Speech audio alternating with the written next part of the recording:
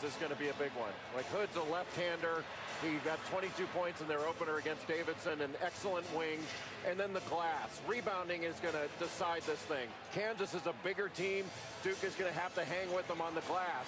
And then the last thing, I think, is the point guard matchup between Nadir Tharp of Kansas and Quinn Cook of Duke. Tharp is playing in his first game, regular season game of the year. He's suspended for the first one because he played in some unsanctioned summer league.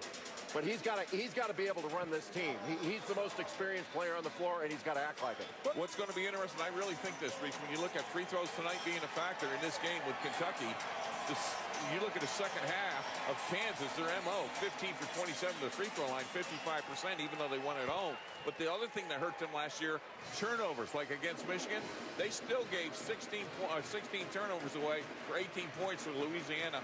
That cannot happen when you're looking at what you want to do against Duke because of transition points. If you're Wiggins, you must build the stat sheet. I know a lot of people are talking about him projected to be in the #1 pick, and a lot of times fans attribute that to scoring.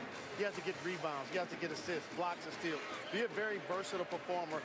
Have to be the kind of player that's willing to put his team on his back. I'm going to be watching his shot attempt. The way Randall was aggressive in the second half, that's the way Wiggins need to be aggressive from the beginning. All right, coming up about half a minute away from the start of this game. 10 seconds each. Who wins the game? Wow, tough one. Duke Blue Devils. Yeah, I'm going with Duke. I just think their defense is going to show up in the transition because of Kansas turnovers will be an edge for Duke. I think Duke is more experienced. I think their matchup difficulties they can cause for Kansas will wind up being the difference. But they better rebound because Kansas is a big, strong, rebounding, good transition team.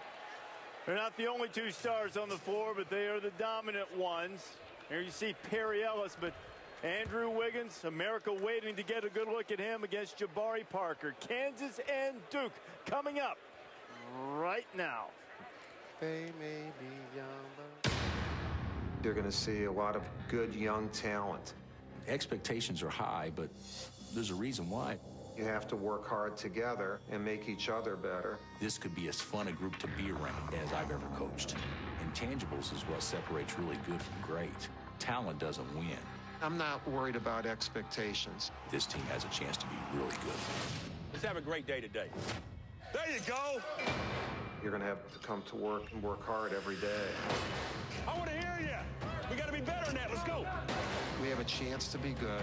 Get out there and play. Wake up. If you're going to do this the right way, you have to take ownership. Get out, get out. You want to help your team win, then have an aggressive personality. Oh! Hey! Don't stop tall. Jabari Parker, Andrew Wiggins face off. Get after it. Let's go. The lock, short, jaywalk. Inside out, inside out. The arrival of Hyper Dandy. Good. Get in there.